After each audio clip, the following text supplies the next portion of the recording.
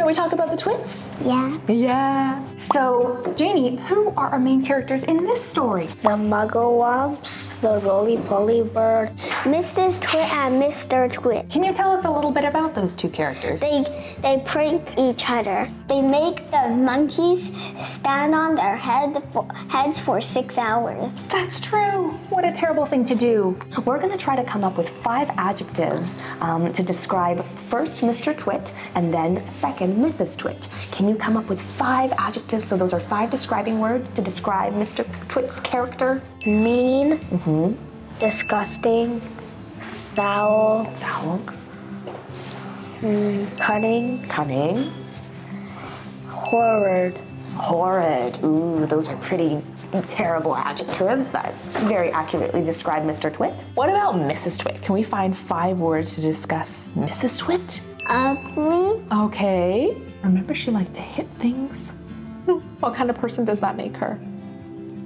a weird one. A weird one? She's like a bad person. So how would you describe what makes a person bad?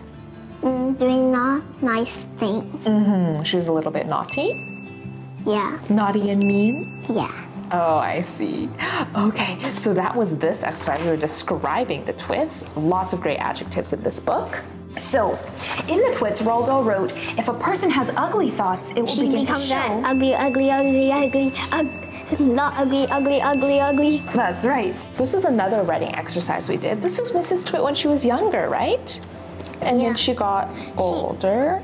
Older and older and older, and she became meaner and meaner and meaner. If a person has ugly thoughts, it became to show on the face, and when the person has ugly thoughts every day, every week, every year, and the face gets uglier until it gets so ugly you can hardly bear to look at it. Do you believe that's true? Yes. Yeah, because no matter how beautiful someone looks on the outside, if they always have ill intentions and bad thoughts towards other people, it's soon gonna show, right? And when people see them, they wanna stay away. Why do you think that is? Because if you get madder and madder, my mom always say your face will get uglier and uglier. Oh, I see. So maybe we shouldn't be so mad and grouchy all the time, right? Yeah. Is my face gonna stay like this? Yeah. Roald Dahl also wrote, a person who has good thoughts cannot ever be ugly.